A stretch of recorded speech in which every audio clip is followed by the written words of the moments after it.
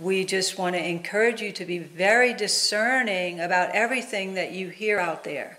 Right, the evil one wants to destroy the Catholic Church from within. Yes. And Sister and I know that Bella Dodd, years ago, she was a communist leader, and she had left the Catholic faith and became a communist leader.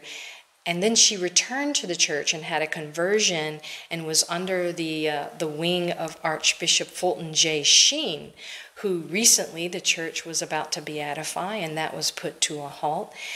He knew, Archbishop Fulton Sheen knew about the communism that was taking place, because Bella Dodd shared with him, and she made it public, that she herself put 1,000 seminarians into the Catholic Church who had special charisma, as they called it, and they wanted to destroy the church from within. Don't you think that would be a plot of the evil one to try to destroy something from within?